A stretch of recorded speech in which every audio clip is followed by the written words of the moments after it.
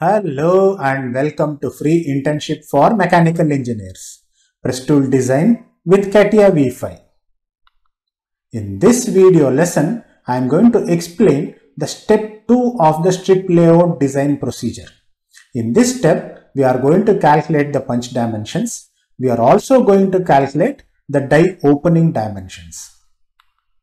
I am sure all of you are very familiar with the engineering drawing of the power screw support bracket of the car scissor jack. Let's look at few key dimensions which are essential for the blanking operation. The thickness of the component is 3.15 millimeters. The length of the component is 62.5 millimeters.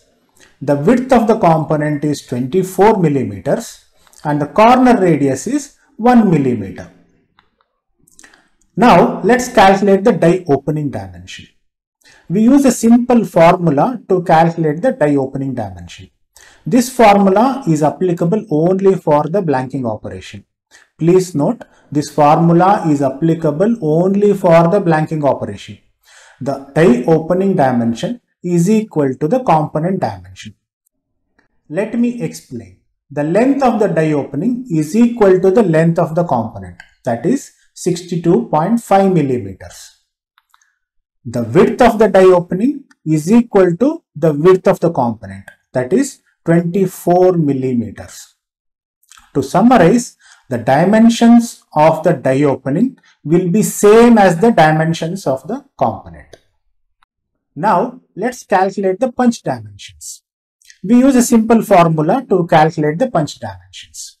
Punch shape dimension is equal to the component dimension minus 2 times the cutting clearance.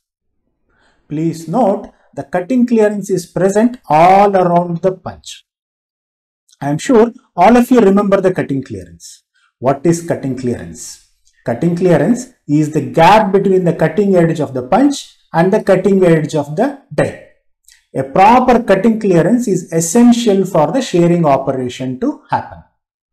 Also, the cutting clearance for the blanking operation will be in the range of 6 to 8% of the sheet metal thickness.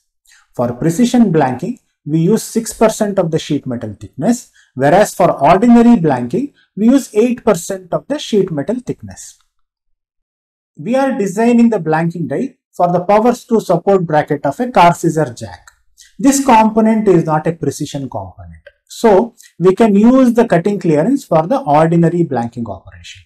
Now, let's calculate the cutting clearance. Cutting clearance is equal to 8% of the sheet metal thickness. That is 8% into 3.15 millimeters, which is equal to 0.252 millimeters. Now, let's calculate the punch dimensions. The length of the punch is equal to the component length minus 2 times the cutting clearance, that is 62.5 minus 2 into 0.252, that is 61.996 millimeters. The length of the punch shape is equal to 61.996 millimeters. Now let's calculate the width of the punch. Punch shape width is equal to width of the component minus 2 times the cutting clearance, that is 24 mm minus 2 into 0.252, which is equal to 23.496 millimeters. That is, the width of the punch shape is equal to 23.496 millimeters. After the blanking operation, a cutout or an opening is formed on the sheet metal strip. What will be the dimensions of this cutout or opening? The dimensions of the cutout or the opening formed on the sheet metal strip will be same as the punch dimensions. To summarize, for the blanking operation, please note this is applicable only for the blanking operation. For the blanking operation, the die opening dimension will be same as the component dimension. The punch dimension will be equal to the component dimension minus 2 times the cutting clearance. The dimension of the cutout or the opening on the sheet metal strip will be same as the punch dimension. That's all in this video lesson. If you have any questions, please feel free to ask them in the discussion forum.